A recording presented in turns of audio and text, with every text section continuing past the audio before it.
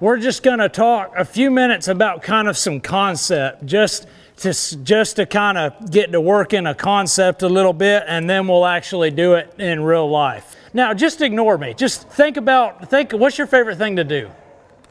Ride your horse without him eating. I want you to imagine that you're sitting in your barn oiling this saddle. Okay? All right. Now I want you to really focus on oiling your saddle, and I want you to take note of how easy it is for you to keep your focus on what you want to do as I approach you like this.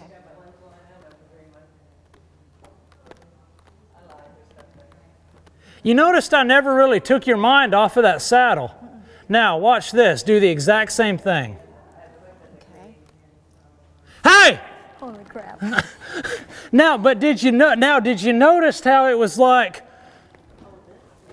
Like, oh my gosh. Yeah, it was like, whoa, oh snap! Something happened over there. Now, you noticed how every time before I've gone to the extreme, I've been feather light. You noticed before I went, hey, I did this. Yeah, you did. And then I went right there. So I barely stroked her hand with the tip of my finger every time. And then I went, hey! Okay? So another way to look at this is a guy would talk about boiling frogs, like I guess frog legs or something. It's kind of, I'm trying to think of a better terminology, but it was real frogs. Yeah. Put them in the pot and they got warmer and warmer and warmer and didn't realize they were being cooked. Exactly, because it was a gradual increase. Okay. So now imagine if you were already pretty hot and you got in a hot tub.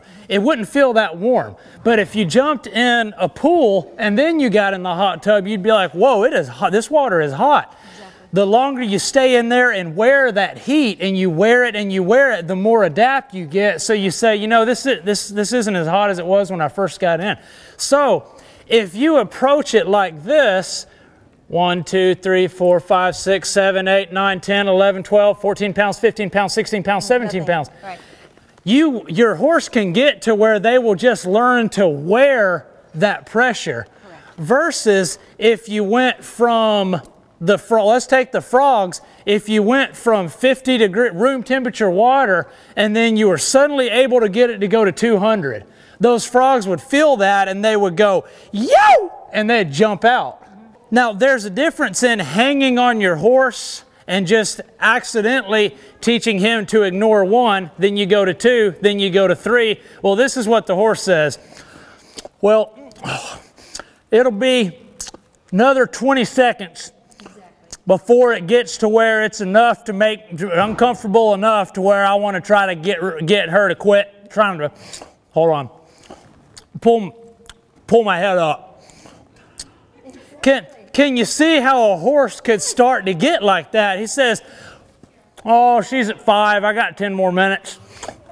You see, now that could apply to everything. That could apply to backing, halter work, all of that. The previous owners of this horse, for 10 years, let's just call it 10, whatever, for 10 years, longer than that. Let's call it for 15 years, this horse inadvertently was trained to push through pressure and grab food despite what the rider was doing. So he has been, whether the rider realized that or not, he was taught to push, and it's easier.